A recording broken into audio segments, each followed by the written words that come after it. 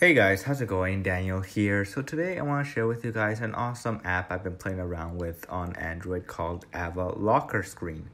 So Ava Lockscreen, of course, just by the name, is a lock screen app for your Android smartphone.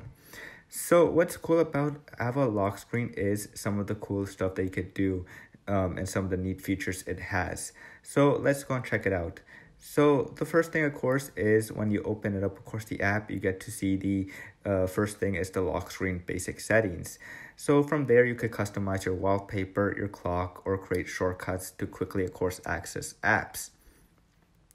So what's cool in the wallpaper area is that you could add either your own custom wallpaper or the default wallpaper that comes with Ava Lockscreen. And of course, if you do the in-app purchase of the app, you get to also add that nice feature of blurring the wallpaper every time there's a notification that pops up.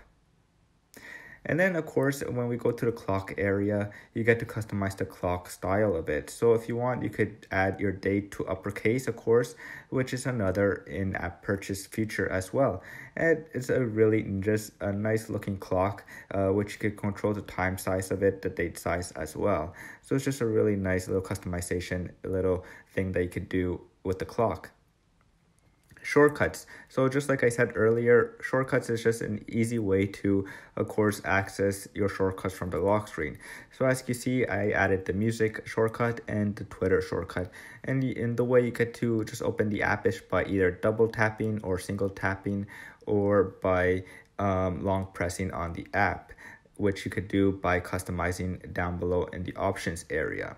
And then, of course, you do have two other spots to add two other apps as well, or shortcuts. But of course, those are in-app purchases as well. Next, we have the notification area. So in the notification area, we have, of course, the style of the notification that if you want to see it.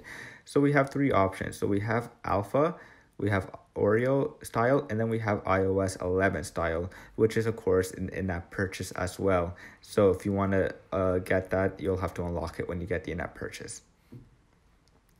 And then, of course, the app settings. So with the app setting area, you'll be able, if I could just tap it open, there we go, the in-app area, you'll be able to, of course, just quickly change some notifications in the app area of it. Direct reply, of course, allows you to quickly reply to text messages, WhatsApp messages, or other messages that are supported in this lock screen without having to, of course, open or unlock your phone. You could just quickly answer from the lock screen. And next but not least, we have our last area, widgets. So widgets area, of course, just allows you to add widgets to the lock screen. By swiping it from left to right, you'll quickly access your widget area when you add your widgets to the lock screen, which is really neat. And of course, if you want to have some more advanced control like album art and music slider, of course, features, you'll have to do the in-app purchase to unlock that feature. So that's pretty much it with Ava Lockscreen. Those are the awesome features that you have when you download this app. And it's just a really cool lock screen and just something different, of course, if you want to customize your Android smartphone just to have and try something different.